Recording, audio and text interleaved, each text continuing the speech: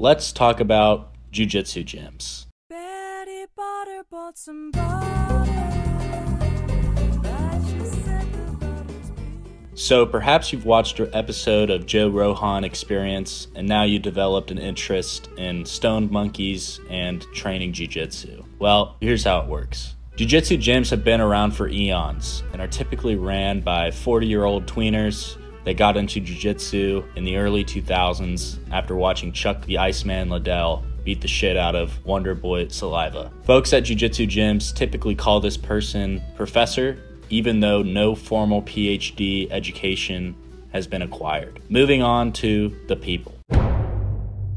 When you enter a jiu-jitsu gym, you will find an extremely diverse set of fellow students, ranging from doctors to bartenders, Muslims to Christians to atheists, black, white, Asian, etc. However, they do all have one thing in common, that being a love of getting sweaty in adult PJs and tights and rolling on and off the mat. Next up, let's review what the class structure is like.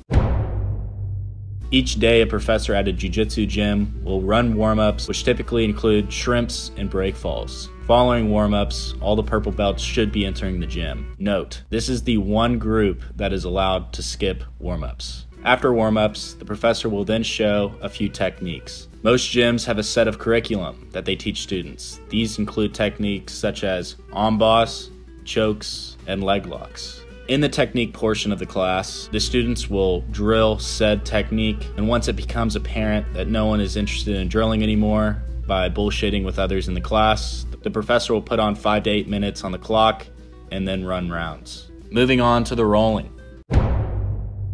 If you're new to jiu-jitsu and or have no grappling experience, then you'll probably get absolutely shit on for the next 4 to 8 months. And well, there's not much you can do about that other than keep showing up and pray that another litter of fresh white belts pops in. Following that is the most important part of any jiu-jitsu gym, the dues.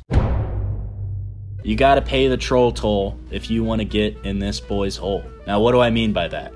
Well, it's quite theatrical. Every gym needs to stay open and keep the lights on. This requires a thing called currency. Now, I know this is a far-fetched idea, but currency is what some people use to exchange goods and services. This typically ranges from $100 to $800 a month, depending on how big of a money-hungry Krusty Krab dickhole the professor is. Make sure to pay your dues, like and subscribe, or else this will eat you while you sleep.